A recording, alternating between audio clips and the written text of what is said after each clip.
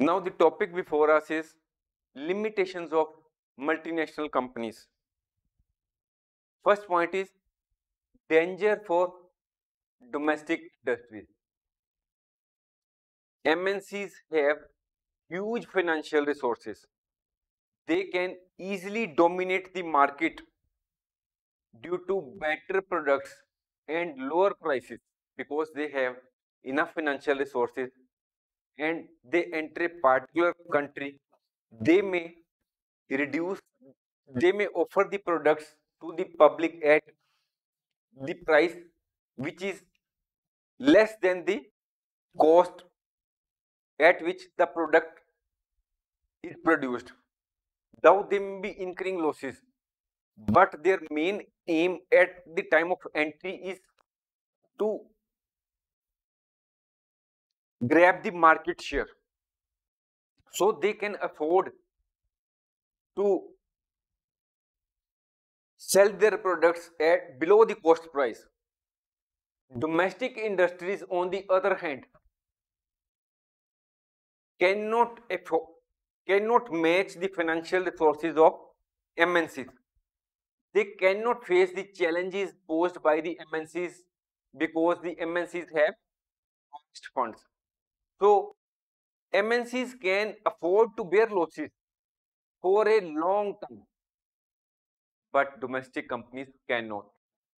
So the MNCs wipe off local competition and many domestic industries have to wind up in due course of time because they may be continuously incurring losses. Next limitation of multinational company, uncertainty in jobs. When a company decides to expand its operations to a different nation, employment generates at the new location. But the MNCs can move or shift their production factory or offices in a very short time.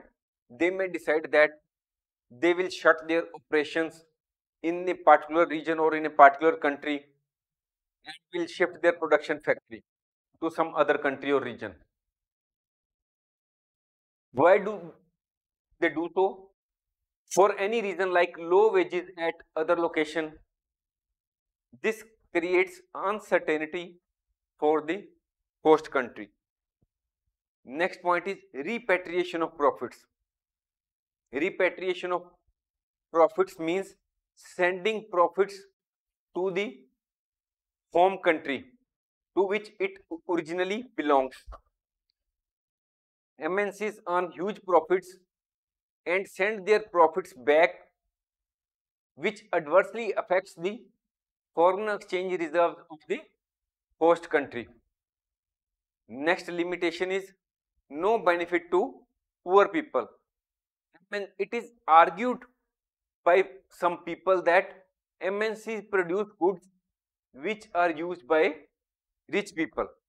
So generally, poor people of the host countries do not get any benefit from MNCs. Next point is environmental concerns. What is the aim of the multinational companies? As already told, their main aim is market maximization and profit maximization. The main concern of MNCs is profit making, and they do not take steps for the welfare of the people, for the well-being of the environment. If such steps leave the company in an unfavorable position, it means that there may be some companies in MNCs which care for the public or for the environmental issues. But if such type of issues cost very much to the organization, that is millions or crores of rupees have to be spent, they think twice. They can cut their cost of production by not taking proper precautions to stop pollution. It means that if they have to install the appropriate devices or machinery to reduce pollution, it may cost to the MNC in crores, billions, millions or billions of rupees.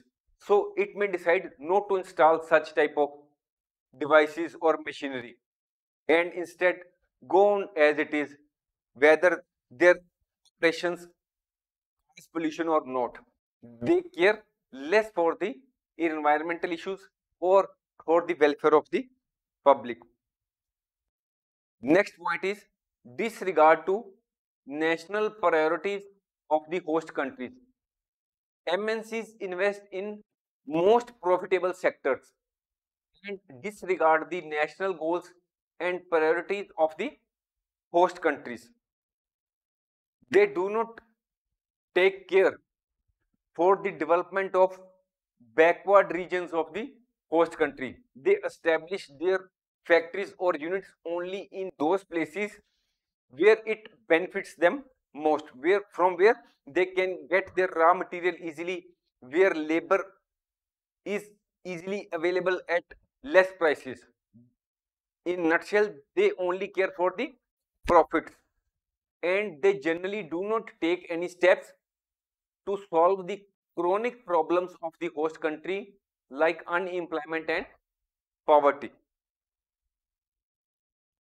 Next point, on which ground it is MNCs are criticized is exploitation of workers. MNCs often invest in those countries where regulations and laws are not strict with regard to worker welfare and where cheap labor is available. These multinational companies usually have their base in developed countries where they have proper timings, office timings or work timings, that is 7 hour shift timings and weekend off. It means that there may be holiday in the main countries, developed countries, Saturday, Sunday off.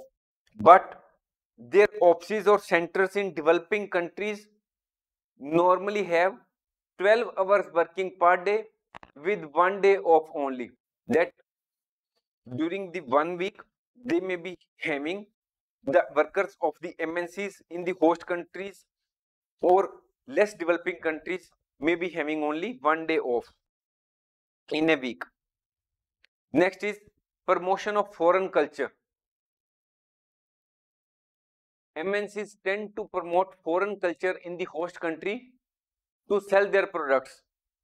They make people forget about their own cultural heritage. These companies increase the culture of fast food and soft drink in developing countries. Foods like burgers and coke promoted by MNCs are injurious to the health of the people also. Next limitation is MNCs pressurize governments. MNCs have lot of funds for investment in any country.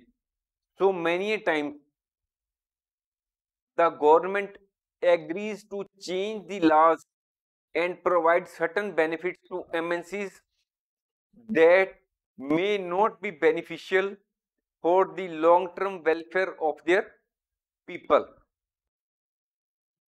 Next limitation is creation of monopolistic conditions. As I already told that when an MNC enters a host country, it may sell the products at very cheap prices as it can afford to bear losses even in the long run. But the domestic companies cannot survive for long by incurring losses. So the MNCs, as they have lot of funds, they can buy out their competitors through mergers and acquisitions, which may result into monopolistic conditions. Google, for example, owns a significant majority of the search engine traffic.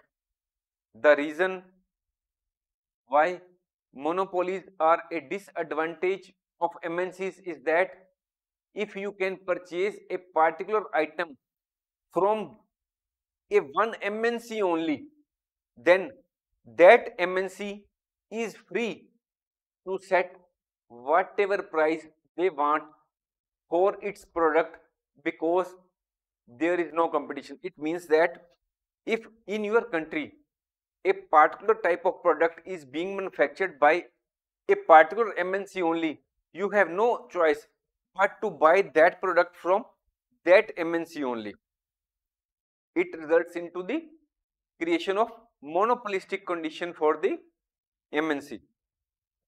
Now these are the questions for your practice.